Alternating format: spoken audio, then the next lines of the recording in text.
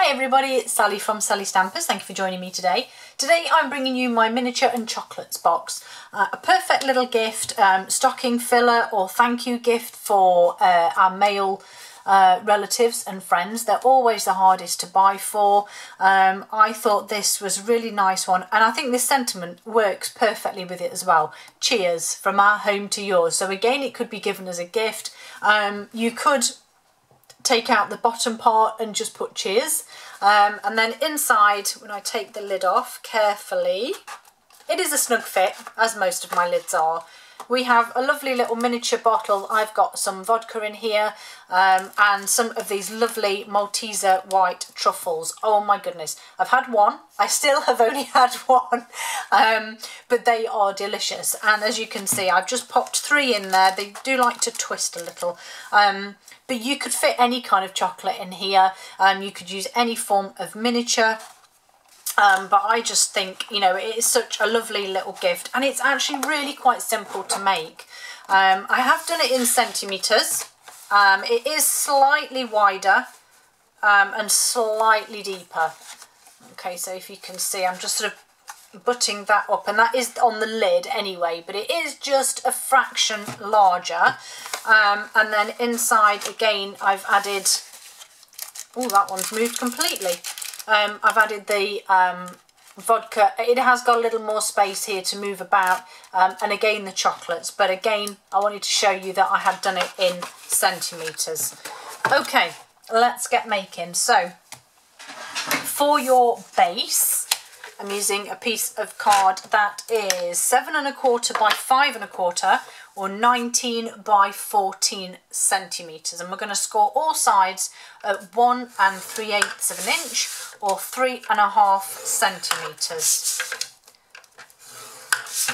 So every side all the way round, and as you know, it is a basic box base. Okay, so fold and burnish, and then we're going to let me just think which way I'm going to do these. So I want the tabs to actually sit on the long side, so I'm going to cut them this way. So all 4 sides, just the corners, we're just going to cut them, separate them from that long panel and cut the wedges.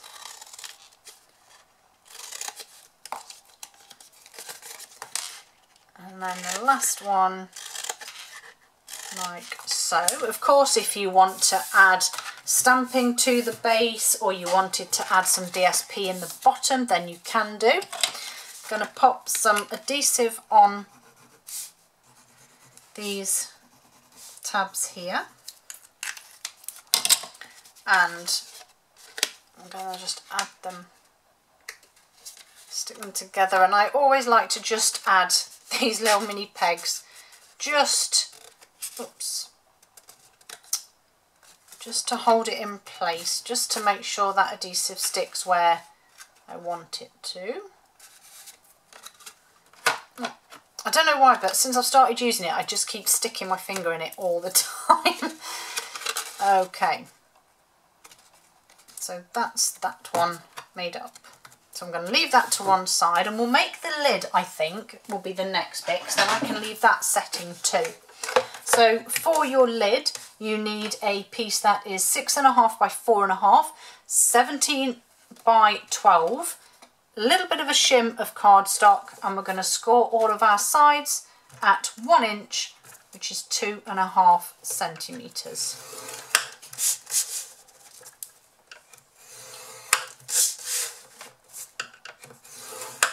All 4 sides again. There we go. Move that out of the way, and then we're going to fold and burnish the lid. Exactly the same as we did with the base. So I'm going to cut the 4 corners again.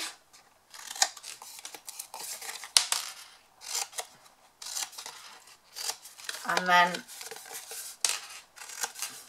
we are just about there.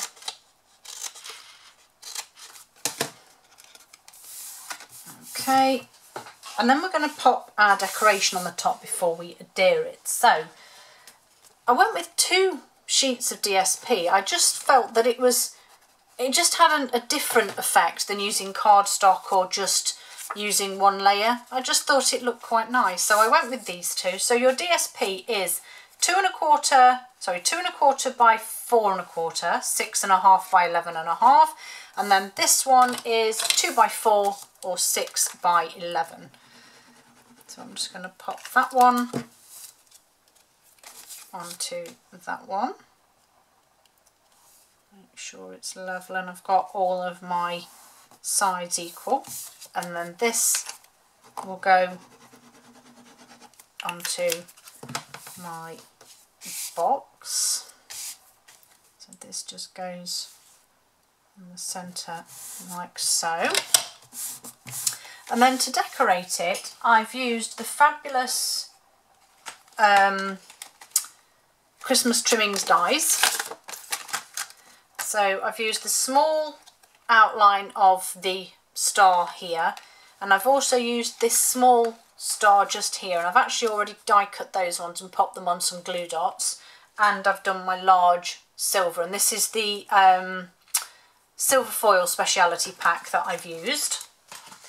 And then I have some basic white here, and I'm just going to stamp again from Tidings and Trimmings this star image here.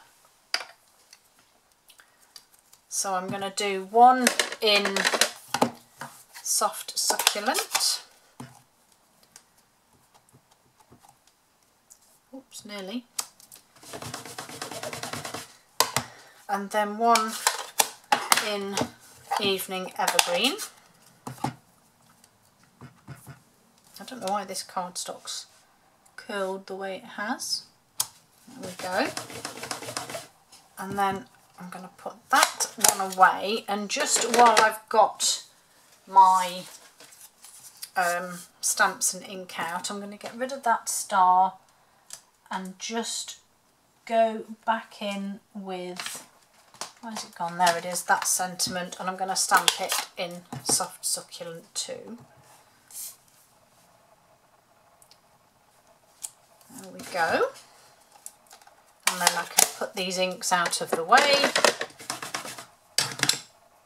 Right, put that to one side for a second. And then I just want to die cut these 2 stars. So back in with my lovely mini. Start this side, and then it's a bit easier. So pop that one on like so. I don't know why my card's curled. It's not helping holding the die in place. And run that one through, and then just take that one off. Come on. Doesn't want to leave. And then final Soft Succulent one. Oops. Okay, obviously if you wanted to add some more bling to this, you can cut all of the stars out of the silver foil, or you could colour them in. You could do anything with them really. Right, so let's get all that out of the way. Move that. There's my, oh, it did move, wobbled slightly. So I'm then going to grab dimensionals and pop a couple on these 2 stars here, and on my silver foil one, and then I'm going to try and find the best the best side of this one to see. So I'm going to pop that one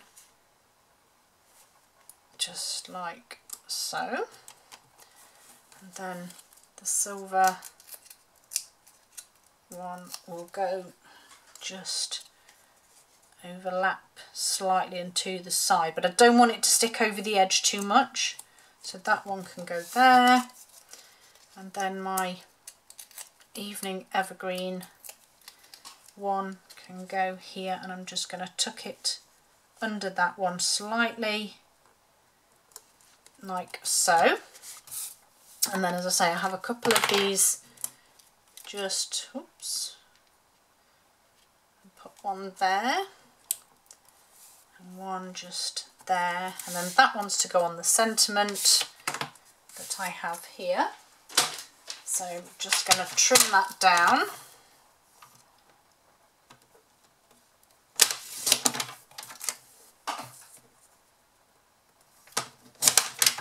Like so, and then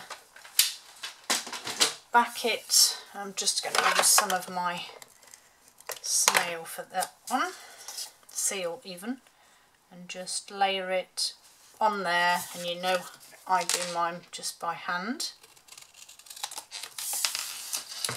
Get that out of the way. So that's that done. Just pop this star on there, and then I actually used a mixture of one dimensional and a glue dot here, and then pop this one just here. Okay. Take the pegs off my base and now add them to my lid. I can make this up, and then this is drying just while I do that insert for the chocolates. So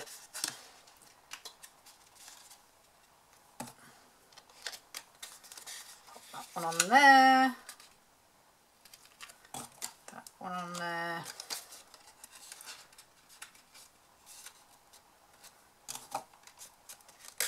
Going on there, I wondered why it was fighting me. It's caught up on the card. And the last one just there. Leave that to dry. Oh, crumbs. I've just realised I used this to cut my backing for my sentiment, and it was actually the piece I needed for the insert. Oh my goodness. Right, let me just grab some more soft succulent. What a silly fool I am, honestly. So for your insert for your chocolates, you will need a piece that is 1 1/4 in length, in width. Oh dear, if I had brains I'd be dangerous. 1 1/4 by 9 3/8. So 1, 2, 9 3/8, and that would be 3 1/2 by 25. Oh crumbs, that's hilarious. What am I like? Okay, so you need to score this on the long side at 1 1/2, 2 3/4, 4, 5 1/2, 6 3/4, and 8. And in centimetres that will be 4, 7.2, 10.5, 14.5, 17.8 and 21.1. I do apologise. And then it's not a concertina as such. What you're going to do is you're going to fold that one up there, and basically you're creating the little steps, if you like, for where your chocolates are going to sit. So you're just doing this, and then obviously we need to glue these together. Oops. So a little bit on that one and a little bit on that one. Squeeze them together, and I'm actually going to use my bone folder instead of a peg, just A, to give that a good crease, and B, to just encourage that adhesive to stick and work. Okay, and then we're just going to fold it back this way just to give those other a little crease. Right, bring our base in, pop our little, now if you want to adhere this to the base you can do, obviously you just need to run adhesive across the bottom here. Pop him in and press him down. Pop your bottle in and then your chocolates. Now I do have to give these an extra little twist just to, because they're just so crazy. I mean, they're really pretty, but they're not not paper crafter friendly.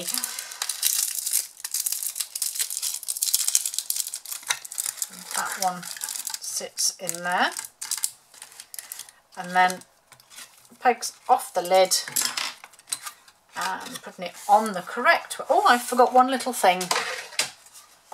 So using your heart punch, I can't do it now. I did punch little thumb notches out of the sides, but I forgot to do that on this bit. So just make sure that I'm not catching any of the tabs. There we go. Right, come on now, behave. Thank you very much. There we go. And there you have it. There is your miniature and chocolates box. Thank you for joining me. See you all again very soon.